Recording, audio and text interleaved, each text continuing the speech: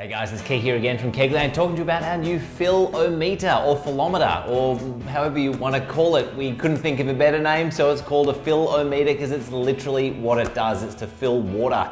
How annoying is it when you're filling up your brewery and you think, oh, I might just go and do that while that's filling, and inevitably you come back and there's water all over the floor. So this bad boy will make it really easy for you guys because you just plug in how many liters you want and hit go. That's it. You walk away and the solenoid, which is built into this unit, will just turn the water supply off. It's so easy.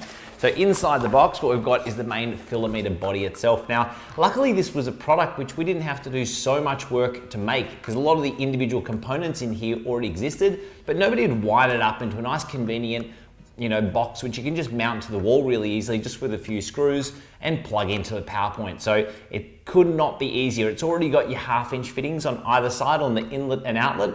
So you could either use, for instance, your garden hose connectors. These are pretty common in Australia. In the States, not so much.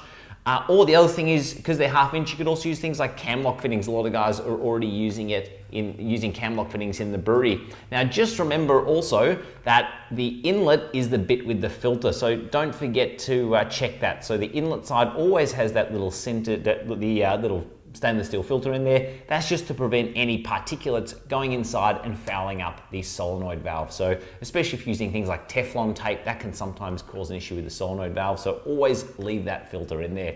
Anyway, so you just hook that up like so. And then on the underside, you'll see it's got a 24-volt power supply. So we put that on the underside specifically, so if just so happens to get wet or a bit of rain gets on this thing, not a big deal. The water drains off the front and doesn't go into the body of the unit through the power socket. So it includes our 24-volt DC power supply, and it's got a nice long cable. So this cable is over 3 meters. So that way you've got your high voltage AC a fair distance away from where the action is, I guess. Brewing is exciting enough already. Now on the display here, you can see you get the liters. Now this can be changed over to gallons as well for you guys in the States. You just have to go into the menu functions and switch that across. Now in here, let's say you want to set the number of liters. It's really straightforward. Just hit the set button down here, and you'll see these numbers here start flashing. Then just move to the numbers that you want to change. So let's say I'm in there, so before the decimal point, in other words. I'm just going to increase that to, let's say, 2 liters. So that would be the amount of, let's say, water that I want to put into a keg before I pour in some sanitizer. So just throw away that measuring jug. You can just put 2 liters, hit start, and the water will start flowing through this device and then measure and stop exactly when it hits that 2 liter mark. So I've got this thing set to 2 liters. Let's see how she does.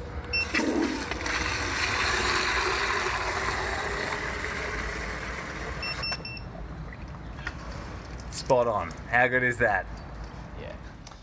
Now, if you need to clear that 2 liters or change the number, one of the easiest ways to set it back to 0, instead of going to set and fiddling around with the numbers again, just hold down the clear button for 5 seconds, just like that, and you'll notice that everything will clear back to 0 again. Now, inside the menu functions, there's also a few other features here which you might find handy too. When you're actually measuring the water, it actually measures the liters per minute. So it measures the speed of flow, not just the total number of liters that have gone through. And it's got a few other functions inside the menus as well. So you can see how many liters it's done, almost like an odometer on a car, and see how many miles you've done. You can see how many liters you've put through the unit in total. So guys, this really handy device, it's not expensive. All of you guys should have one of these. It might save you a lot of water. Definitely it's saved me a lot of spills. And it's so useful around the place. I mean, in the garden, how many times do people buy these little tap timers which just show you roughly how many minutes to turn the water on floor? Really, it doesn't even make any sense. Like when you're watering your garden, you really want to know how many liters you're putting on the garden. This volumetric flow meter, it's exactly what you need to do that. It's really handy for distillation, seeing how much coolant you're putting through the still head, or see how many liters you've used in the distillation process. The other thing you can do is fill up breweries, fill up sanitizer buckets and stuff like that. There's so many applications really, and it's so easy to use and install. So hope you guys enjoy using it. It's definitely a really, really handy device.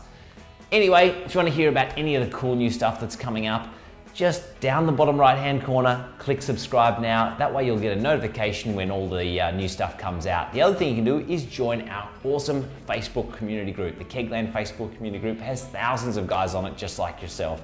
Anyway, enjoy this product. See you next time, guys. Bye.